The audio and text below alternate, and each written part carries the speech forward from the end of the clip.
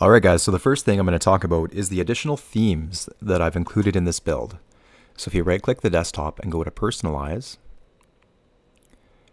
and then click on Themes, you'll see that there are 20 custom themes included in this build.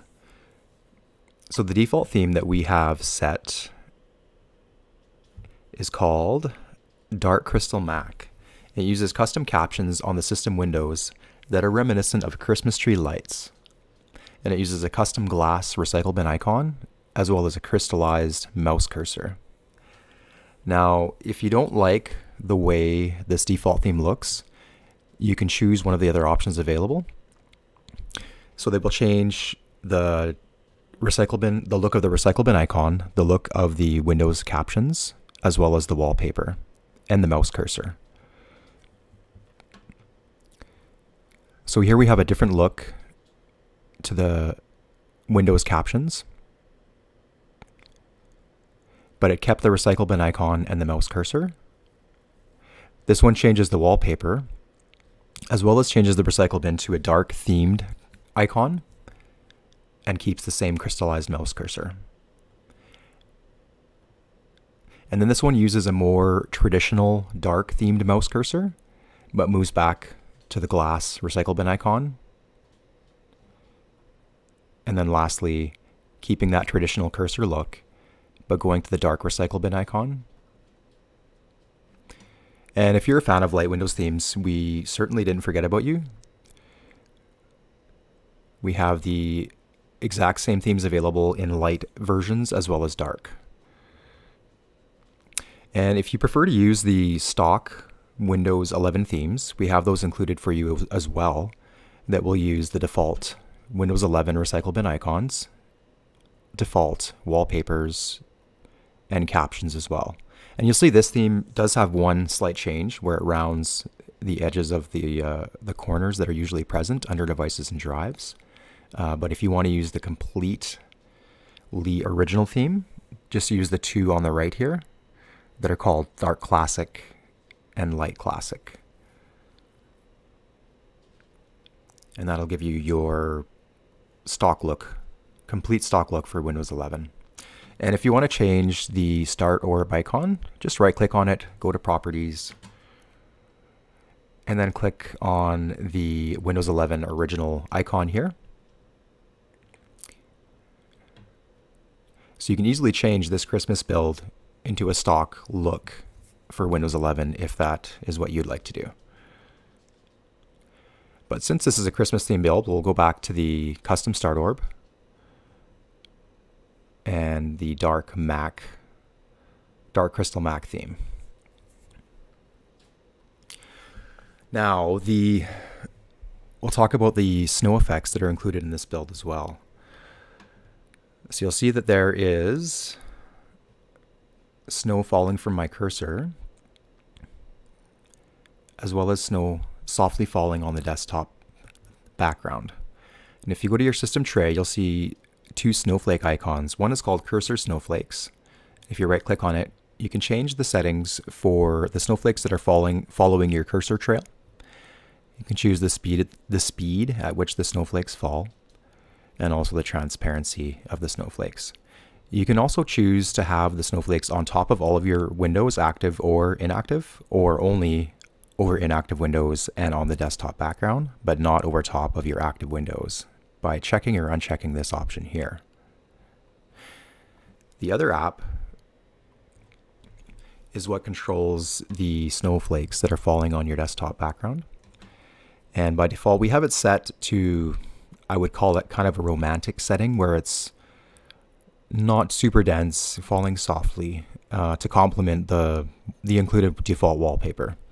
If you want to increase the density of the flakes, you just move the slider here. You can also change the transparency of the flakes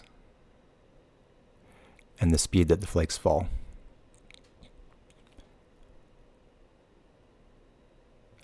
And then if you go to the image / texture options here, you'll see that there's many different images available instead of the default one that we have set, which is, I think, Flake 8. Yeah, Flake 8. But yeah, you can use stars, flowers, balls, leaves. The star mix is a really neat effect as well. And you'll see that it's going behind our windows. So it's set to only show in the background, not over top of active windows. And the transparencies that we have in the start menu and taskbar and explorer windows really lend to the look of this build, because you get to see the snowflakes falling behind these windows, which is a really neat effect. If you don't like having the snow effects on, you just have to right click the icon and go activate or deactivate. And then for the snow cursor, you can just exit it, and then you'll get rid of that effect as well.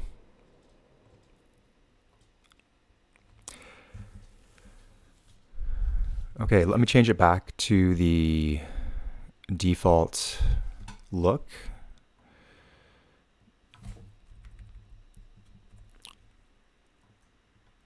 I think it was Flake 8. There we go. Okay, we'll check the Windows version. You'll see it's using the latest public update for Windows 11 22H2, which is build 22621.900. And that just came out yesterday, so this is a brand new release. And these builds are also fully updatable. So if you go into your settings app and go to Windows Update, you'll see they're paused because there's lots of people who don't like automatic updates. They consume resources and work in the background without your kind of consent or permission. So you can control that by leaving these paused, and you can still manually update your build by going to the Windows Update catalog and downloading the MSU standalone update packages, which is my preferred method. And we have a YouTube video on how to update all of our builds manually as well that I'd urge you guys to check out if you want to keep this paused and have a little more control over when it gets updated or if it gets updated. Yeah, then the choice is kind of yours. And then you'll see everything else works normally, just like the rest of our Phoenix LiteOS builds. The store is there, it's functional.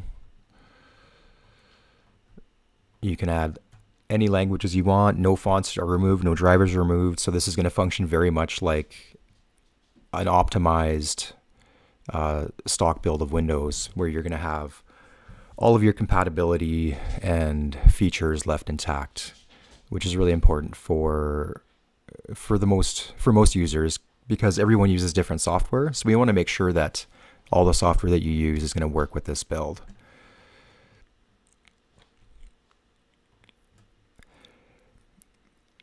And yeah, if you guys want to add a language, this is a default. By default, this is an English US build, but you can add any language you want to this build as well.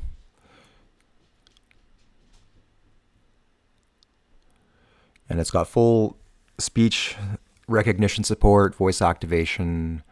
None of the accessibility options have been removed from this build. And then it's been debloated, so we just keep the basic apps that most people would need, like the calculator, camera, notepad, store, paint app.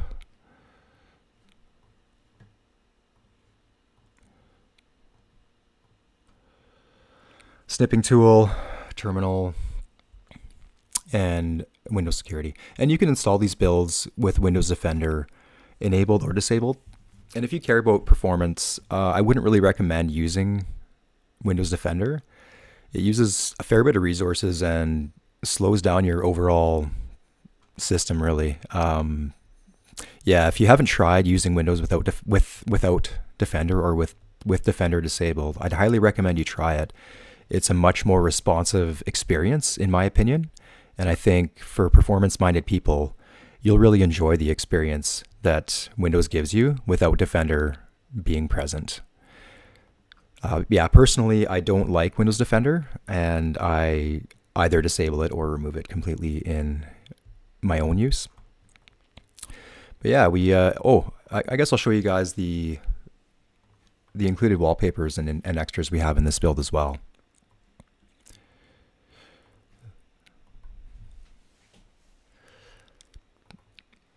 So we just have some themed desktop shortcuts, kind of going with that blue theme to match the wallpaper. And you can enable virtual memory by running this app here. You can also run it or enable virtual memory by right-clicking the desktop and going to System Properties. And then under the Performance tab, go to Settings, Advanced tab, and then you'll see Virtual Memory. It's by default disabled, but you can change that. You can use a custom size or a system managed size or an automatic option. It's up to you. If you have, I'd say probably, you know, less than 16 gigabytes of RAM, I'd highly recommend enabling this, especially for 4 and 8 gigabyte